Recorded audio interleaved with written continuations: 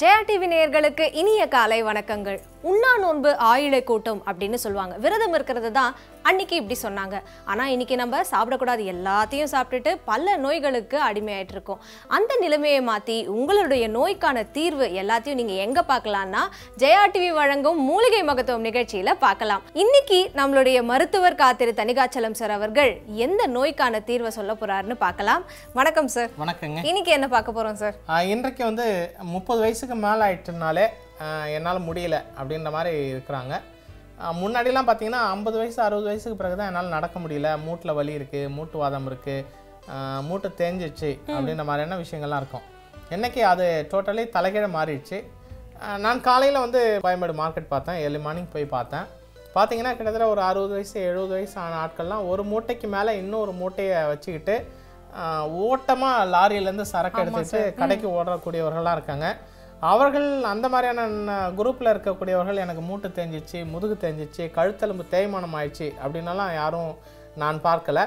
அதே மாதிரி தலைக்கு மேலே மூட்டை, அந்த மூட்டைக்கு மேலே இன்னொரு மூட்டையை தூக்கிட்டு தலை மேலே அந்த பேலன்சிங் பண்ணிவிட்டு நேர படிக்கட்டில் ஏறி போய் பஸ்ஸுலேயோ லாரியிலையோ மேலே மூட்டையை அடுக்கி விட்டு வரக்கூடிய அந்த மூட்டை தொழிலாளிகளுக்கும் சர்விக்கல் ஸ்பாண்டிலோசிஸ்லாம் ஒன்றும் வர மாதிரி எனக்கு தெரியல.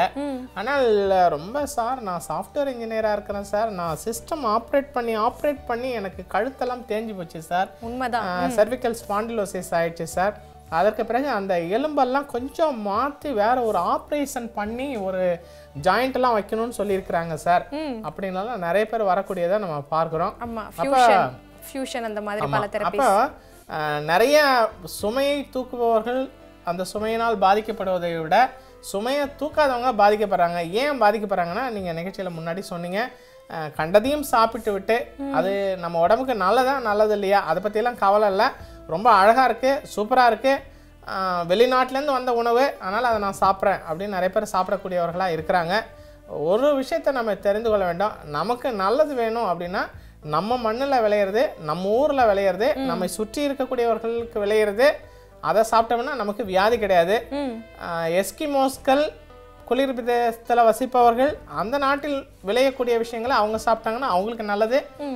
வெப்ப நாடுகளில் நம்ம ஊரில் நம்ம இருக்கிறவங்க நம்மை சுற்றி இருக்கக்கூடிய விஷயங்களை நம்ம சாப்பிட்டோம்னா நமக்கு நல்லது. நம்முடைய உணவை அவன் சாப்பிட்டாலும் காலியாயிடுவான்.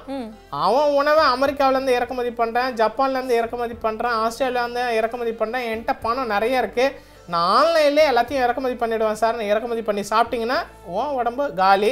அதனால் வந்து அவர்களுக்கான உணவு அவர்களுக்கான பகுதியிலே கிடைக்குதுங்கிறத நம்ம மனசில் வைக்காமல் மற்றதெல்லாம் சாப்பிட்டு பழகினதுனால தான் இந்த சாஃப்ட்வேர் இன்ஜினியர் கூட கழுத்தெலும்பு தேய்மானத்தினால, இடுப்பு எலும்பு தேய்மானத்தினால, மூட்டெலும்பு தேய்மானத்தினால 30 வயசுலேயே படுத்துக்கக்கூடிய ஒரு நிலை இருக்கிறது. அப்போ அந்த நிலையை மாற்றுவதற்கு, எலும்புகளை பாதுகாப்பதற்கு, எலும்பு மூட்டுகளில் இருக்கக்கூடிய அந்த தேய்மானத்தை தடுப்பதற்கான ஒரு மருத்துவ குறிப்போடு தான் இன்னைக்கு நம்ம நிகழ்ச்சியை பார்க்க இருக்கோம். Okay sir. ஸோ யங்ஸ்டர்ஸ்க்கு இது யூஸ்ஃபுல்லாக இருக்கும். எப்பவுமே யங்ஸ்டர் மட்டும் இல்லை, வயசானவங்களுக்கும் இது முக்கியமான விஷயம். ட்ரெண்ட் மாறி போச்சு சார், வயசானவங்க சொல்லும்போது இப்போ வந்து யங்ஸ்டர்ஸ்க்குன்னு சொல்கிறோம். அதனால் இந்த மூட்டு தேய்மானத்திற்கான ஒரு மிகச்சிறப்பான ஒரு தீர்வை தான் நான் சொல்கிறேன். இதற்கு ரொம்ப நீங்கள் 7 கடல் கடந்து 7 மலை தாண்டி அதுக்கு முன்னால் போயிட்டு நீங்கள் ஒரு கிளி கூண்டில் போயிட்டு ஒரு மூலிகை எடுத்துகிட்டு வந்து நம்ம செய்ய வேண்டிய அவசியம் இல்லை. நமக்கு எல்லா இடத்துலையும் கிடைக்கக்கூடிய, எளிதில் கிடைக்கக்கூடிய, சீண்டுவார் இல்லாத ஒரு மூலிகை. ஆனால் உலக அளவில் இது அதிகமாக எக்ஸ்போர்ட் ஆகக்கூடிய ஒரு மூலிகை, அதை நம்ம மறந்துடக்கூடாது. ஒரு காலத்தில் வந்து சித்த மருந்துன்னா அது எல்லாம் ஒன்றும் கிடையாதுங்க, அது வந்து சைடு எஃபெக்ட் ஆகுங்க, கிட்னி போயிடுங்க, லிவர் போயிடுங்கன்னு ஏமாற்றி வெளிநாட்டுக்காரன் வெள்ளைக்காரன் நம்மளை வந்து நம்ம மருந்தை பயன்படுத்த விடாமல் பண்ணிட்டான். கடைசியில் பார்த்தீங்கன்னா ரகசியமாக அந்த பிரண்டை எடுத்துகிட்டு போயிட்டு என்னுடைய எக்ஸ்ட்ராக்டை எடுத்து இதை மாத்திரையாக்கி நமக்கே விற்கக்கூடிய, இது வந்து போன் செட்டர் அப்படின்னு நம்ம முன்னோர்கள் சொன்னாங்க. இன்னைக்கு உலக அளவில் அதிகமாக விற்பனை ஆகக்கூடிய ஒரு மூலிகைன்னா இந்த பிரண்டை விற்பனை ஆகிறது. இது ரா மெட்டீரியலாக நம்ம நாட்டிலேருந்து எக்ஸ்போர்ட் பண்ணுறோம். இந்த எக்ஸ்போர்ட் ஆகிற மெடிசனை வந்து ஜப்பானில், ஜெர்மனில், அமெரிக்காவுக்கு போயிட்டு அங்கே இதனுடைய நுண்கூறுகள் பிரிக்கப்பட்டு அது வந்து இதனுடைய பயோகெமிக்கல் அளவுக்கு எக்ஸ்ட்ராக்ட் பண்ணி அதை வந்து மாடர்ன் மெடிசனாக இன்னைக்கு நமக்கே வந்து விற்பனை கிட்டத்தட்ட 25 ரூபாய் ஒரு கேப்சூல். அந்த அளவுக்கு இதனுடைய மருந்து விற்பனை ஆகக்கூடிய ஒரு மருந்து. மொத்தத்துக்கு அந்த கத்தையை வந்து நான் மார்க்கெட்டில் 5 ரூபாய்க்கு வாங்கினேன். இன்னைக்கு காலையில் கோயம்பேடு மார்க்கெட்டில் 5 ரூபாய்க்கு வாங்கினேன். இதே வந்து சென்னையை தாண்டி போனீங்கன்னா 2 ஓரத்துலேயும் வேலிகளில் ஏனாமாவே கிடக்கும். அப்படியான ஒரு மூலிகையினுடைய மகத்துவத்தை தான் இன்னைக்கு நம்ம சொல்ல போறோம். பிரண்டை தேவைன்னு சொல்லியாச்சு, வேற என்னென்ன பொருட்கள் தேவை சார்? இதற்கு பிரண்டை தேவை. ரெண்டாவது வந்து சுக்கு, மேல் தோல் சீவி இந்த மாதிரி அழகா சுக்கை நம்ம எடுத்துருக்கிறோம். அந்த சுக்கு தேவை. இது ரெண்டு தான் இதற்கு நமக்கு தேவையான பொருட்கள். Okay sir. இதற்கு என்ன பண்ணணும்னா நம்ம இந்த பிரண்டையை சிறு சிறு துண்டுகளாக பொடி பொடியாக நறுக்கிக்கணும். ஓகே.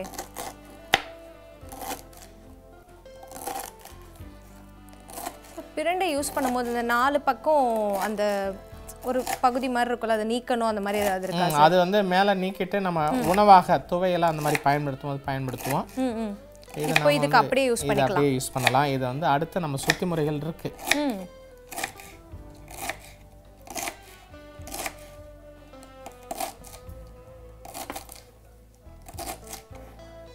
பிரண்டையை பொறுத்த வரைக்கும் நம்ம வீட்டிலேயே கூட தொட்டியில் வச்சு வளர்க்கலாம். பிரண்டை வளர்ப்பது வீட்டுக்கு ரொம்ப நல்லது. ஓகே. இது வந்து கழிவுகளை, காற்றுல இருக்கிற நச்சுக்களை இதெல்லாம் வந்து போக்குகின்ற ஆற்றல் வாய்ந்தது. நல்லா இதை நீங்கள் பராமரிப்பதோ பாதுகாப்பதோ ரொம்ப ரொம்ப கஷ்டமான விஷயம்லாம் கிடையாது. தண்ணியே ஊற்றாமல் வீட்டில் நீங்கள் பூட்டிட்டு ஒரு மாதம் வெளியூர் போயிட்டீங்கன்னா கூட இந்த செடி வருகின்ற போது அழகாக தான் இருக்கும். அதனால் வந்து ரொம்ப டெய்லி நீங்கள் மெயின்டைன் பண்ண வேண்டிய ஒரு செடி இல்லை. ஒரு சின்ன ஒரு சட்டியில் போட்டு வச்சுட்டிங்கனாலே, ஒரு தொட்டியில் போட்டு வச்சுட்டிங்கனாலே அப்பார்ட்மெண்ட்ஸில் வசிப்பவர்கள் கூட இந்த செடியை நீங்கள் வளர்க்க முடியும். Okay sir. ஸோ நம்மளுடைய மூலிகை மகத்துவம் நிகழ்ச்சியில் மட்டும்தான் ஹார்டிகல்ச்சர்லேருந்து அந்த மெடிசன் ப்ரிப்பரேஷன் வரைக்கும் எல்லா தகவல்களையும் நீங்கள் பார்க்கலாம். பிரண்டையில் நிறைய வகை இருக்குது. இது வந்து 4 முகமுள்ள பிரண்டை இருக்குது. அதே மாதிரி 3 முகமுள்ள பிரண்டை இருக்குது. அப்புறம் உருட்டு பிரண்டைன்னு ஒன்று இருக்குது. அதே மாதிரி 2 முகமுள்ள பிரண்டை இருக்குது. ஒற்றையில் இருக்கக்கூடிய பிரண்டை இருக்கு. அப்போ அந்த 2 முகமுள்ள பிரண்டை வந்து புற்றுநோய்க்கும் கூட மருந்தாக பயன்படுத்த முடியும். அதனால வந்து இந்த பிரண்டை என்பதை பொறுத்த வரைக்கும் நம்ம ரொம்ப ஈஸியாக நம்ம இதை எடுத்துக்கொள்ளக்கூடாது. மிகவும் அற்புதமான மருந்து. இப்போ இந்த மாதிரி நம்ம கட் பண்ணி வச்சிருக்கிறோம். இந்த கட் பண்ண பிரண்டையை நம்ம என்ன பண்ணணும்னா மோர் வந்து எடுத்துக்கணும். அந்த மோரில் இந்த பிரண்டையை இரவு முழுக்க ஊற வச்சிட வேண்டியது. ஊற வச்சுட்டு காலையில் எடுத்துகிட்டு போயிட்டு இந்த பிரண்டையை வெயிலில் காய வச்சிடணும். காய வச்சுட்டு பகல் முழுக்க காய வச்சிடணும். காய வச்சுட்டு திரும்ப அந்த மோரை மாற்றிட்டு வேற புதுசாக மோர் விட்டு திரும்ப மாலையில் அந்த மோரில் இந்த பிரண்டையை திரும்பவும் ஊற வச்சிடணும். மிளகா வத்தல் மாதிரி, மோர் வத்தல் பண்ணுற மாதிரி தான். திரும்ப மறுநாள் காலையில் அந்த மோரெல்லாம் கீழே டிஸ்போஸ் பண்ணிட்டு திரும்ப அந்த பிரண்டை எடுத்து போயிட்டு வெயிலில் காய வைக்கணும். இந்த மாதிரி 3லேருந்து 5 நாட்கள் 5 நாட்கள் வந்து இதே மாதிரியே வந்து மோரில் வந்து இரவில் ஊற வைத்து பகலில் வெயிலில் காய வைத்து திரும்பவும் மோரில் புதிய மோர், பழைய மோர் அதே மோர்லேயே போடக்கூடாது. மோரை மட்டும் மாற்றிக்கிட்டே இருக்கணும். மாற்றிட்டு பண்ணிவிட்டு 5 நாள் கழிச்சுட்டு அதுக்கு பிறகு மோர் நம்ம விட வேண்டிய அவசியம் இல்லை. அதற்கு பிறகு கண்டினியூஸாக இது வந்து சரக்க காயிற வரைக்கும் நம்ம காய வச்சு எடுத்துக்கொள்ள வேண்டும். எடுத்துக்கிட்டோம்னா அதுதான் வந்து பிரண்டை வத்தல். அந்த பிரண்டை வத்தலை நம்ம பொடியாக்க வேண்டும். அந்த மாதிரி நம்ம ஆல்ரெடி வந்து நம்ம பிரண்டை வத்தல் செஞ்சு அதை பொடியாக்கி வைத்திருக்கிறோம். அந்த பொடி தான் அங்கே வச்சிருக்கிறோம். அதே மாதிரி சுக்கையும் நம்ம பொடியாக்கி வைத்துக்கொள்ள வேண்டும். அந்த சுக்கு பொடியும் நம்ம வைத்திருக்கிறோம். ஓகே. இப்போ அடிக்கடி கிடைக்கிற மாதிரி இருந்தா நம்ம ஃப்ரெஷ்ஷாவே யூஸ் பண்ணிக்கலாம். கிடைக்காத பட்சத்துல இந்த மாதிரி இல்ல இது சூர்ணமாக வைத்துக்கொள்ளலாம். சூர்ணமாக வைத்துட்டு இது ரெண்டுக்கும் இணையான அளவிற்கு வெல்லம், நாட்டு வெல்லம், அந்த நாட்டு வெல்லத்தை நம்ம எடுத்துக்கிறோம். இது 3த்தையும் சேர்ந்து நம்ம வந்து சூரணமாக செய்து கொள்ள வேண்டும். இதை வந்து நம்ம 3ஐயும் அரைச்சிக்கிறோம். Okay sir. எவ்வளோ அளவு எடுத்துக்கலாம் சார்? சம அளவு நம்ம எடுத்துக்கிறோம். கிராம் கணக்கில் எவ்வளோ எடுத்துக்கலாம் சார்? நம்ம எவ்வளோ தேவையோ எடுத்துக்கலாம். சமளவு நம்ம தேவைப்படும். ஒரு 150 கிராம் 150 கிராம் கூட எடுத்து வச்சுக்கிட்டு காலையில் 1 ஸ்பூன், இரவு 1 ஸ்பூன் பாலில் நம்ம சாப்பிடணும். வெல்லம், சுக்கு, பிரண்டை வத்தல் இது 3த்தையும் நம்ம அரைச்சி எடுத்தாச்சு. அடுத்தது என்ன பண்ண போகிறோம் சார்? இதை அரைச்சி எடுத்ததை நம்ம பவுடர் எடுத்து வச்சுக்கிறோம். ஒரு ஜாடியில் நம்ம போட்டு வச்சுக்கலாம். அவ்வளோதான்.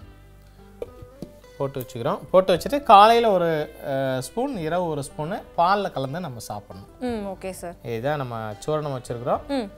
இதை சாப்பிட்றதுனால என்னென்ன பலன்கள் அப்படின்னு பார்த்தீங்கன்னா மூட்டு வாதத்தை சரி செய்கிறது, எலும்புகள் தேய்மானத்தை சரி செய்கிறது, கால் எலும்பு தேய்மானம் அது சரியாகுது. சிலருக்கு வந்து காலில் வந்து பாதத்தில் எலும்புகள் தேஞ்சு போய் அந்த இடத்துல வலி இருக்கும், மூட்டுகளில் வலி இருக்கும். சிலருக்கு இடுப்பெலும்பு தேய்மானம் ஆகிருக்கும். அந்த மாதிரி ஏற்பட்டிருப்பவர்கள்.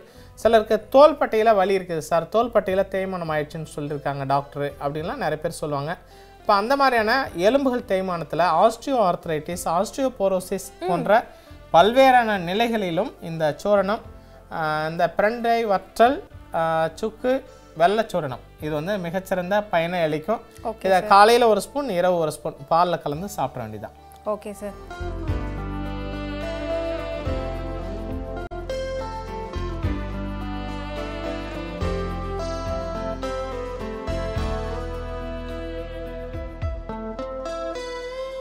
ஸோ இன்றைக்கி வந்து வயசானவர்களுக்கு நிறைய எலும்பு தேய்மான ப்ராப்ளம் இருக்கும், சகஜம், அவங்களுக்கு இது கொடுக்கலாம் அப்படின்னு வச்சுக்கலாம். அது இல்லாமல் ஐடி ப்ரொஃபஷனல்ஸில் இருக்கிறவங்க எல்லாருக்குமே வந்து இந்த எலும்பு தேய்மானம்ன்றது இப்போ பொதுவாக நடந்துட்டு தான் இருக்குது, அவங்க பாதிக்கப்பட்டுட்டு தான் இருக்காங்க. ஸோ அந்த மாதிரி இருக்கிறவங்களுக்கு சார் இன்னைக்கு நம்மளுடைய மூலிகை மகத்துவம் ஷோவில் அருமையான ஒரு மூலிகை டிப்ஸை நமக்கு சொல்லியிருக்காங்க. சார் எங்களுக்கு சொன்னதுக்கு ரொம்ப நன்றி சார். இன்றைய நிகழ்ச்சியில் நம்ம பிரண்டை வத்தலை வைத்து செய்யக்கூடிய ஒரு மருந்தை உங்களுக்கு நான் சொல்லியிருக்கிறேன். இந்த செய்முறை உங்களுக்கு மிகவும் பயனுள்ளதாக இருந்திருக்கும் என்று நம்புகிறேன். மீண்டும் நாளைய மூலிகை மகத்துவம் நிகழ்ச்சியில் வேறொரு சிறப்பான மருத்துவ குறிப்போடு உங்களை சந்திக்கிறேன். நன்றி, வணக்கம்.